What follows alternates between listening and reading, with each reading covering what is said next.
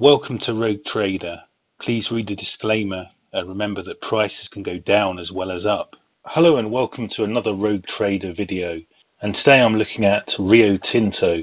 Rio Tinto are the world's third largest mining company. As you can see, 76% of their EBITDA comes from iron ore, with 9% from aluminium, 9% from copper and diamonds, and 6% from energy and minerals. This means in fact that they're rather a one-trick pony, with much of their success down to what's going on with the iron ore market. We can see here that over time they've got rid of their coal and uranium assets, and this has led to iron ore, which already dominated, now accounting for the lion's share of all their EBITDA. So that's a bit unfortunate really, that they are a one-trick pony, and much of their success then is related to the price of iron ore.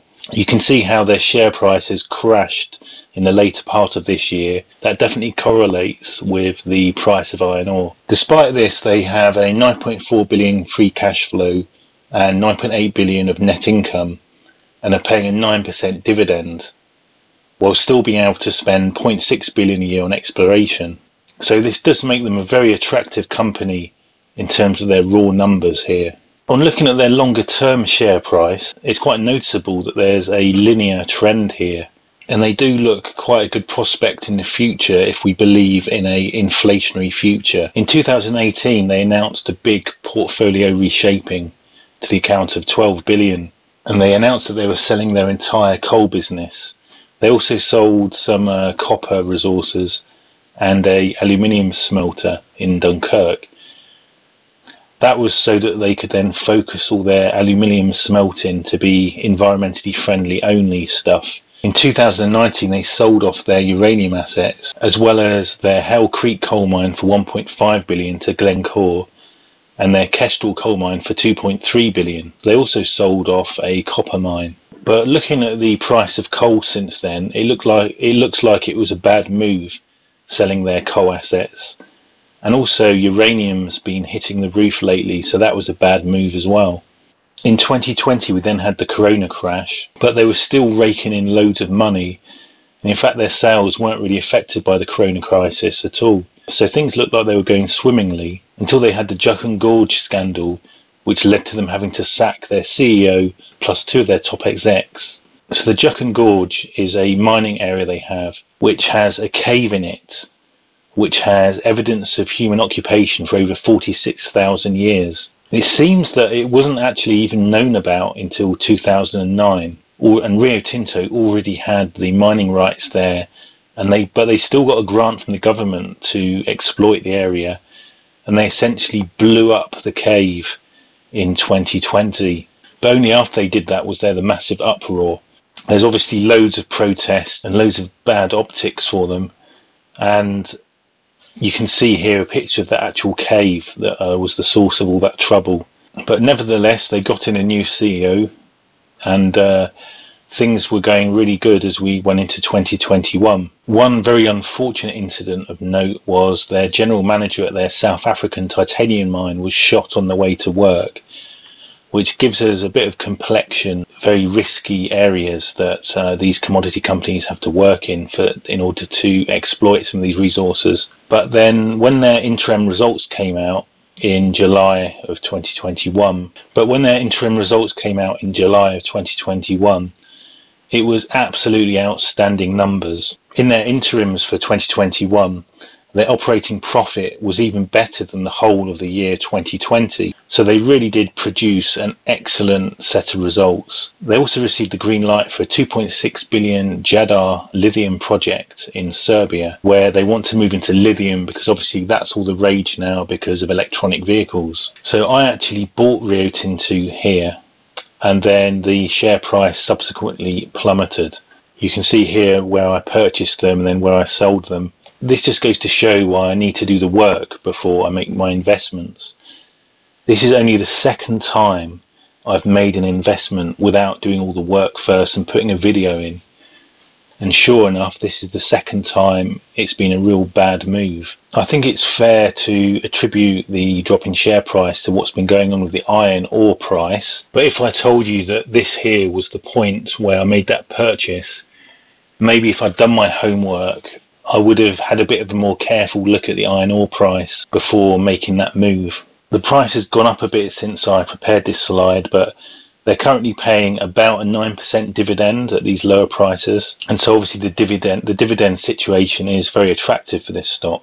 I looked into iron ore shipments a bit, and we see that actually Rio's revenues are mostly to China, and you can see how in recent years the amount of iron ore being shipped to China has increased from Rio Tinto at the expense of Europe and North America and the rest of the world. And we can see that within China, 56% of this iron ore is used for construction. And it's quite interesting that this drop in the iron ore price does seem rather coincidentally to match when all the bad news started coming out about the Evergrande crisis. Of course, the Evergrande crisis has been in the news a lot, and actually the news story is developing. You've not heard people shouting and screaming about it generally, but when you look, there are news stories coming out under the surface that this problem might not be over yet. The Evergrande crisis revolves around this company, which is one of China's largest real estate builders, who've been building these massive ghost cities all around China. I recommend the ADV China YouTube group for some on-the-ground information on this. These guys were driving around on their motorbikes. I really like these guys' YouTube channel, and in it they went riding around China in their motorbikes, and you can see them exploring these ghost cities. So what happened is, over the last 10 years, there's been a massive real estate and property bubble in China. And I do believe that a lot of this iron ore going into China has been to help fuel that. So essentially, because it's a communist country, it's quite difficult for people to invest over there. So one of the few things that people could invest in is real estate.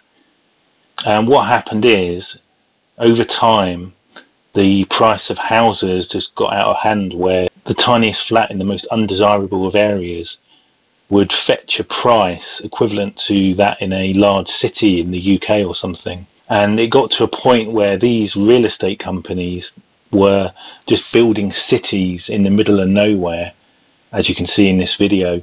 And essentially, these were people in cities, other parts of the country, buying little flats in these ghost cities that they were never even going to go and visit, on the back of this massive real estate bubble, probably the biggest ever in history. Well, finally this bubble burst, and all these companies are now going bankrupt. And I do find it very interesting that all those happenings seem to correlate with the drop in the iron ore price. And although you don't hear it on the news every day like it was when it first broke out, there are more and more companies going bankrupt, it seems, and getting downgrades. So it's not really clear to me that this disaster is over or not. I think that there is some people saying that China is like the mother of MMT, and just like Western governments have been bailing people out with some kind of limited form of MMT, the Chinese government can go full MMT on this by using debt the same way that the Western governments have back in 2008. But if we look at iron ore prices, they are going up again now, in line with the Rio Tinto share price. I'd certainly want to wait a while to see this trend confirmed, because I feel a little bit uneasy about that at the moment. Because I feel a little bit uneasy about assuming it's all okay at the moment when you consider the sheer scale of what's going on there. So looking into the different areas of this business, and starting with iron ore, most of Rio Tinto's iron ore is from over in the Australia Pilbara region. And in fact, these Gudai projects are also in the Pilbara region. And as you can see, they do have these projects downstream in Gudai area, but it looks like they're just simply maintaining the same high levels of iron ore production in the Pilbara region. They're not particularly expanding, or it's not like going down as an overall proportion. It's noteworthy that the Pilbara blend is apparently the world's the most recognised brand of iron ore. They also actually have a salt operation in Australia, which is the world's largest export of seaborne salt, and that's thrown in with their iron ore segment. Aluminium is 9%, and most of this is also in Australia. They don't seem to be expanding their aluminium portfolio. Now, copper is 9% of their EBITDA, and obviously copper is all the rage at the moment because of the electric cars and the electrification of the world's electricity network. And as you can see, most of their copper currently comes from Chile. And actually, by the way, there's only recently been some bad news stories coming from Chile because they've got this left-wing government come in, and there's some speculation that they might start attacking the mining industry. But they also have some resources in the US. The Kennecott resources are going to run out by 2026, but they still seem to have the Chile resources here, and then coming online properly at around 2030 will be their Mongolian operations. Now their Mongolia RIO.L mining operations are going to be one of the largest copper mines in the world. It will actually represent 30% of Mongolian GDP when in full development, and the Mongolian government are 34% shareholders in the project. So it's good to see that they'll be doubling up their copper production from 2030 onwards. But unfortunately, that's still quite a long time before you see that kicking in. So it doesn't really save you from having to accept that it's all iron ore at the moment, really, when you consider Rio Tinto as an investment. Energy and minerals represent 6% of their total EBITDA, and this is mainly their US borate, which actually is 30% of the world's supply of borates. They really want to get into the lithium game, because obviously everyone's really hot on lithium at the moment because of the EV vehicles thing. They're extracting lithium from the waste rocks at their current US site, but that's only a pathetic 10 tons a year. So really we need to wait till 2030 when we'll have this Serbian Jadar development fully online. But only in recent weeks they've suddenly halted all work there because there are massive demonstrations in Serbia about these mines. It really is unbelievable. There's all these people protesting against these mines because they're considered environmentally unfriendly. But the whole reason they're being developed is to enable the production of electric vehicles to help the environment. But it does also highlight how, with these commodity companies, even if it's in the west or the east, it's difficult for them to develop new projects because there's massive environmental protests about it, as well as money grabs from left-wing governments in other cases. Stating that only in the last few days they did announce their 0.8 billion investment in this Argentinian Recon lithium development, but I haven't got much information on that. But there is they have got the ability obviously just to buy out already existing operations as well, and I wonder if that's what we'll see a bit more of. Their diamonds is now obliterated to nearly nothing. They have some high-grade iron ore assets, but it's not really anything significant. They have, of course, their titanium in South Africa. Their uranium now, I think their uranium now is fully sold off or in the final run out. When I look at their profit and loss, they've got excellent numbers. The income is maintained at a high level, the expenditure is stable, and their operating profit has continued to increase, plus their net income too. A really lovely set of numbers. And of course, like I said, their half year 2021 numbers were even better than the whole of the previous year in terms of operating profit and net income.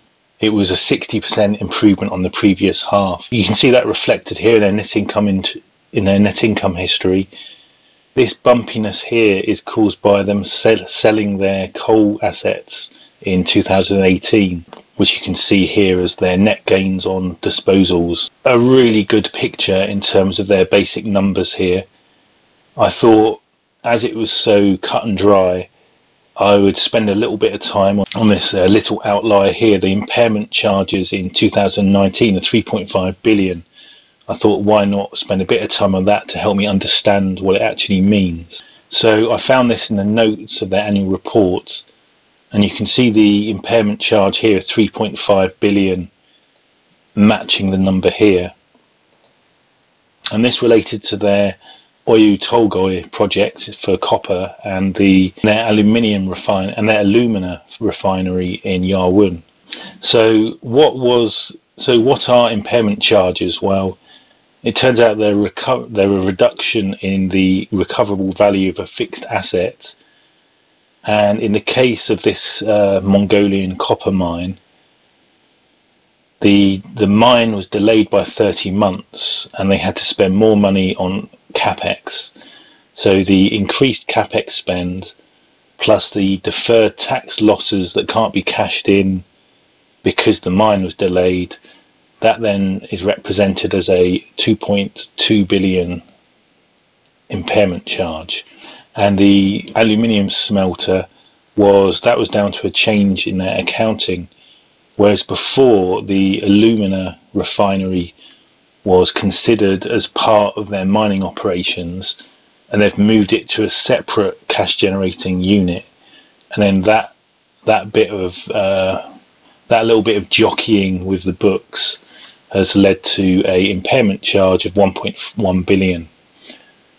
So I thought, why not take the opportunity to take a look at that and understand what impairment charges are. Their assets are completely dominated by the property, plant and equipment.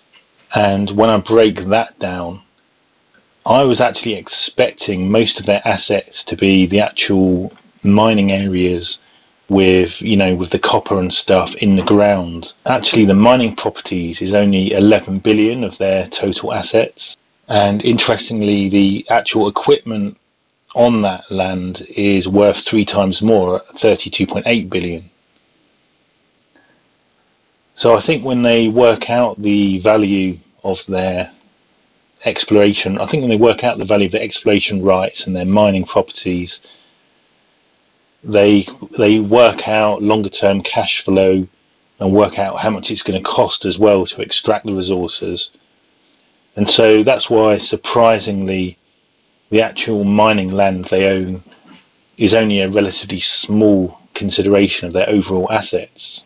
In their debt, really, the only thing noteworthy was that they have about 15 billion of pension liabilities, but the debt doesn't seem that bad overall, or their liabilities don't seem that bad overall, and the 13 billion of debt seems fairly reasonable when you consider they could pay most of it off with the cash they have of about 10 billion.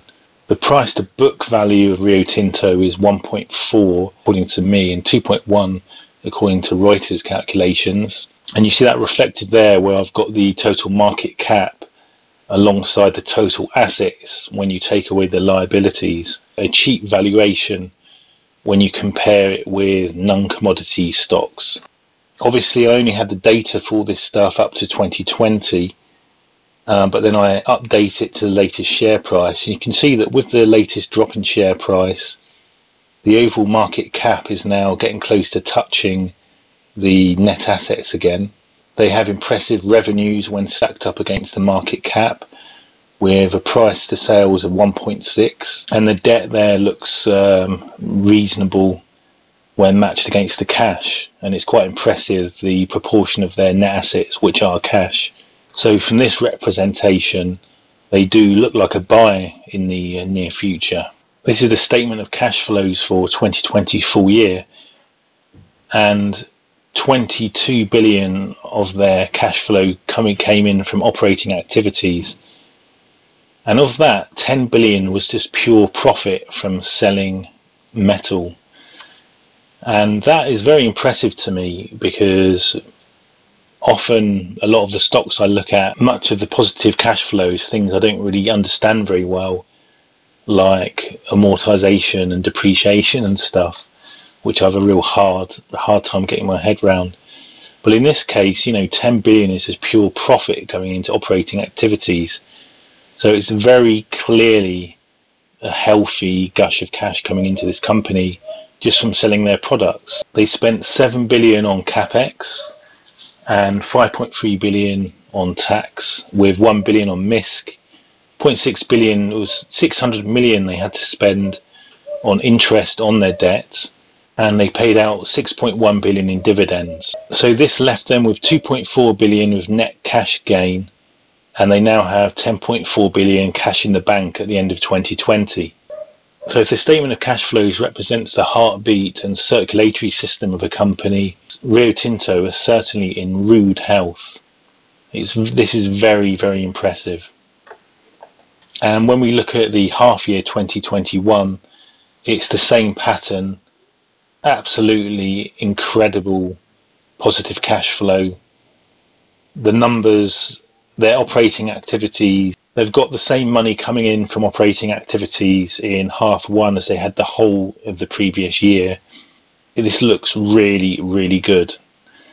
And they had a 3.6 billion cash gain in the first half. So I looked at their shareholders as of 5th of February 2021.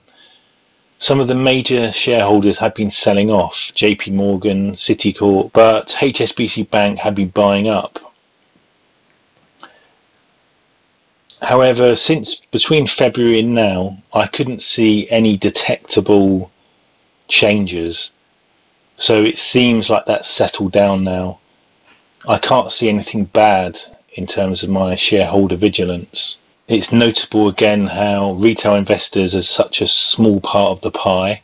And it was interesting to note that in their director shareholdings, John Sebastian here, he was the CEO who was sacked. He actually had a tremendously large number of shares.